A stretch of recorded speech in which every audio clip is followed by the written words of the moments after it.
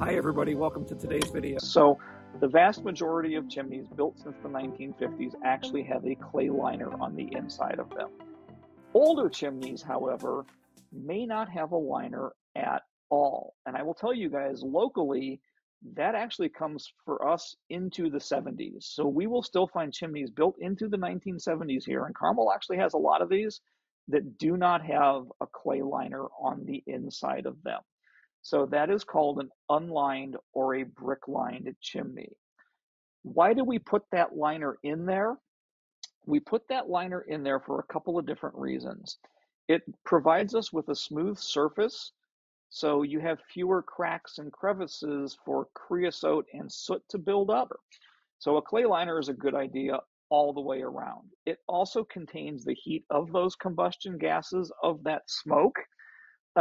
So it helps insulate the chimney, keeps those flue gases hotter till they'll just charge outside, and it reduces the possibility of those combustion gases from migrating through the mortar joints of that chimney and into the house itself. And then finally, it actually protects that brick and mortar from the acidic combustion gases that will form in that chimney. So when you burn something, if you've heard us go through the carbon monoxide presentation, you know this, but when you burn something, including wood, natural gas, coal, what have you, when you burn a hydrocarbon, if it's done completely, you get carbon dioxide and water. As that carbon dioxide rises up through the air, it's actually going to combine a little bit with water in the air or water in the flue gas and form a weak carbonic acid.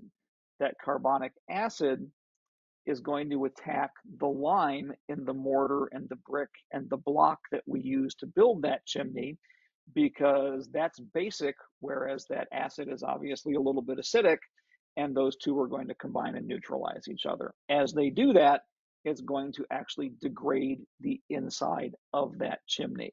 So the flue gases actually rising up through that chimney, if it's not lined, are going to degrade that chimney. So that's the other reason you actually have a flue liner inside that chimney. And here's a picture of what it looks like over time. So if you look carefully at this picture, you can see that this actually has a flue liner starting 2 or 3 feet down into that chimney that has degraded over time. It's done its job. It's kind of a sacrificial